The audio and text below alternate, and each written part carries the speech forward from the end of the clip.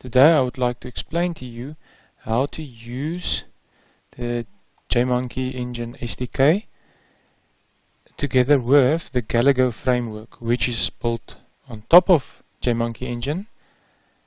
And I wrote this library to make my life easier when I create games, and maybe this could be useful for you as well. So let's start. I would start by creating a new game, make it a basic game, and I will call this Space Shooter 2D.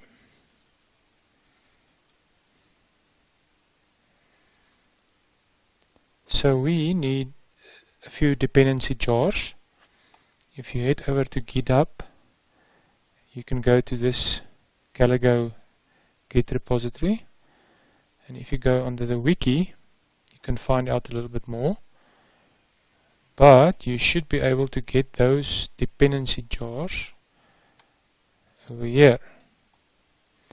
So you will need Galago, Din4j, which is a physics 2D library, and the Tween engine, which is also used inside the Galago GUI library.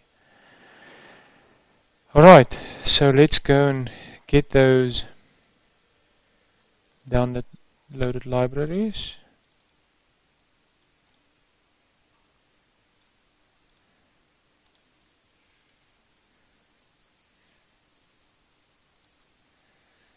I normally put them directly under the root of my project called libs. And if you head over to jMonkey Engine SDK, you should be able to add them as jar libraries.